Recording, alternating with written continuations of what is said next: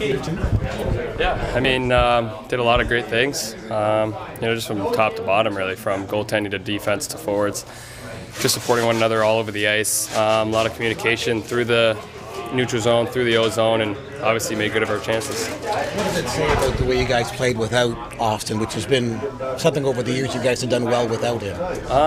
Yeah, I mean, we've talked about it a lot. Injuries or sickness is going to happen throughout a season. I mean, it's obviously happened to our D-corps quite a bit throughout the start of this season. A couple guys, fighting illness the last couple days and weeks. So we always talk about having guys ready to jump in the lineup and be contributing right away. And we've had a lot of guys do that this year, and it's obviously it builds their confidence up, builds the team confidence up, and that's what you need for a successful team is everyone feeling like they're part of it, and when they're getting their part, they're doing it. What can you say about Nyes and his development that you've seen since the start of the season? Yeah, it's been great. I mean, he's just been great all around, really. With his play with the puck, his play off the puck. So I think he just keeps building his confidence up higher and higher every single game, and he's showing it these last couple.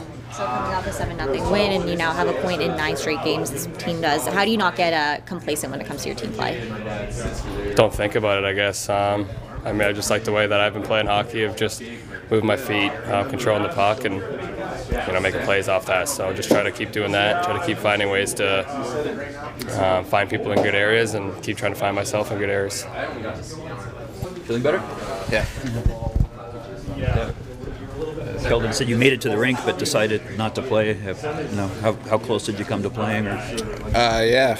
I guess if you want to get in details, I was just throwing up all afternoon and thought I could get to the rink and maybe get it settled down, but I couldn't. And yeah, so that was that. What would you say about the way your team has played on Saturday in your absence? Yeah, I mean, I thought as clean as the games we played all year, and yeah, I mean, I just thought all the guys played really well. The guys stepped up. That we're playing in different spots in the lineup, and just great to see an outcome like that. Bobby scoring his first goal, Jonesy with a great night. Obviously, guys contributing all throughout the lineup, so it's always good to see. What kind of pushback do you expect from the Rangers, having met them very recently? Yeah, I mean, obviously seeing them last week. You always like those. I guess shot at redemption. Especially that quickly coming back. So, just got to be ready to play, continue this process that we've kind of been on over the last few games, and just continue to take steps in the right direction. What about for you? Do you try and just take the next 24 hours easy a little bit? I mean, put yourself on the ice, but then just try to rest and recover? I think just, pretty normal game day before routine, and just get ready to go for tomorrow, and felt pretty good today, and hopefully it just kind of flushes out of the whole system and you're just kind of back to feeling like normal. Speaking of the process, what are you guys doing in your own end, do you think, that's been able to facilitate this offensive burst you've had the last few games? I think breaking out of our zone and just closing quicker when the other team's getting rolling around, and just trying to limit their time and space, and when we get the puck and guys moving to the offensive zone and just breaking out quick. Assess the way your team has played. Like 14 out of the last 15 games, you guys have registered points. What does that say about the way your team is playing?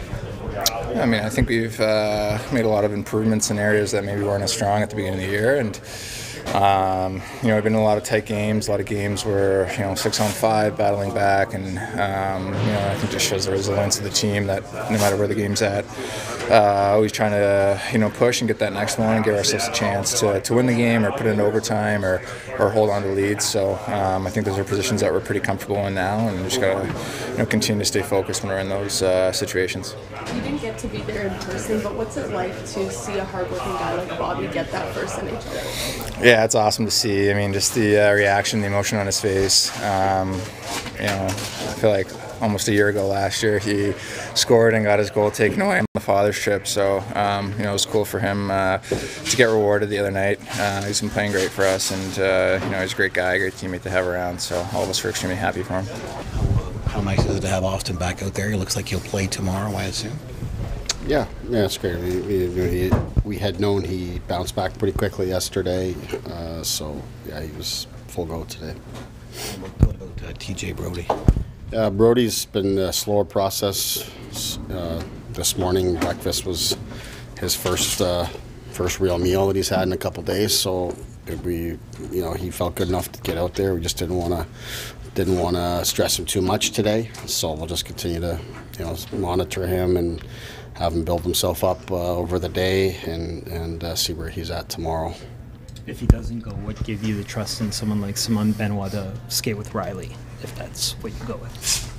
Yeah, I don't think that's what we would go with. So it was just more of I think at this point, we're preparing as though Brody will be available. But that said, with Benoit is more so just that we like him in whatever spot we've put him in. But that's not where he would be tomorrow if he's in. How tricky are the next few days with the roster freeze coming up? Do you have to take that into consideration? I'd never even thought of it until now. So it's not. I think we've got more than enough bodies healthy. We hope we can shake this illness thing. No new cases in the last couple of days of guys coming down with the same symptoms and issues. So we hope we're through that. Do you wish you could bottle Saturday's game and break it open whenever you need it? Sure, that would be great, but I think that's a fantasy. What are you doing on your own end, do you think, that maybe facilitated some of that offense?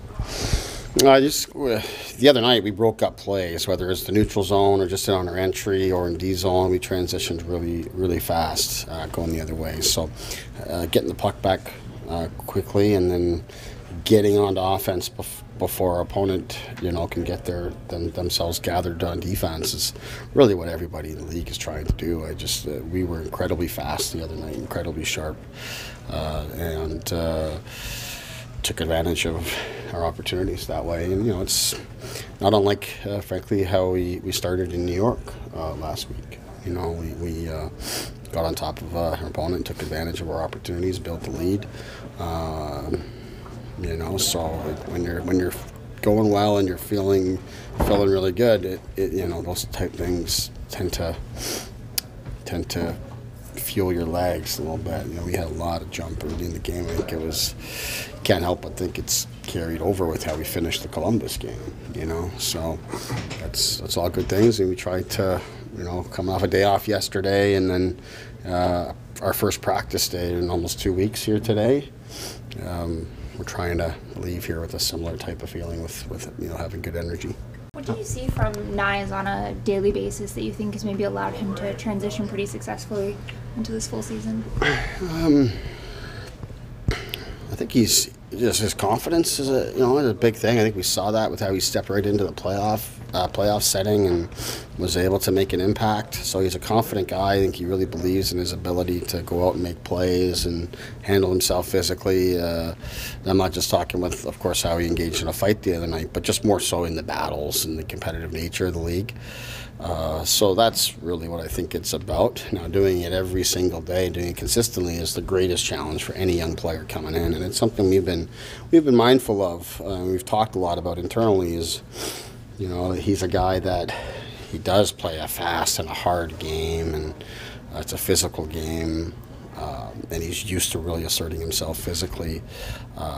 But that's in a college schedule, and doing it more so in the NHL as a first-year pro is extra challenging, and we're trying to be mindful of that. And then you compound the fact that we're asking him to play in the top six and to take on tough matchups, and there's a lot on his plate.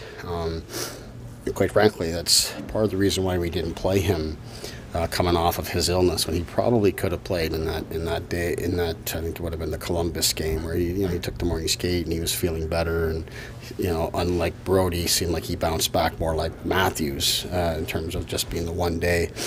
But we just felt, again, being mindful of what he's going through as a first-year player, is that it's just a lot for us to ask a guy that hadn't eaten in a day and hadn't slept and throwing up and doing all that kind of stuff, and then you're asking him to play an NHL game the next day. So let's just take a step back, let him gather himself, and perhaps that's part of why he came so hot out of the gates and was playing on such a high level in that first period. That's what something like that, a little bit extra rest can do, and then also the hunger of missing a game, an additional game too. You want to get back to it.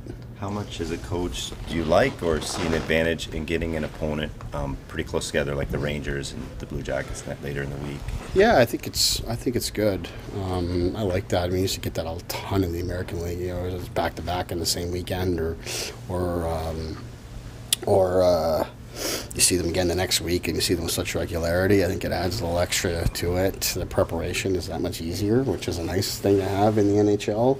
When you've got 31 teams to prepare for, to have it where it's a little bit shorter turnaround to get prepped.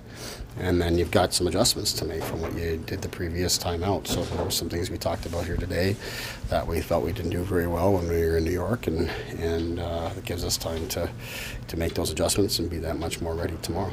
When we look at Saturday, your team played so well without Auston. That's been a trend over the last couple of years. In your opinion, what does that say about your group?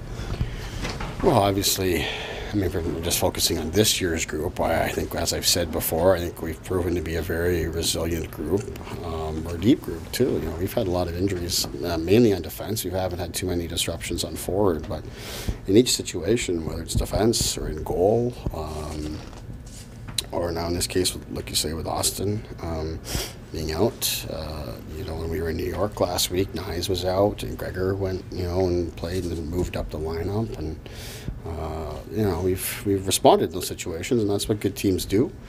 We talked about the other night. I think when you lose a player with the magnitude of Auston, it creates a lot of minutes and a lot of opportunity for other people, and then also just gets the team's attention.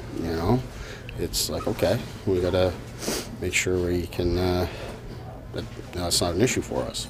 Everybody's just got to be a little bit better, and fortunately for us, over the years, the team's responded well in those situations.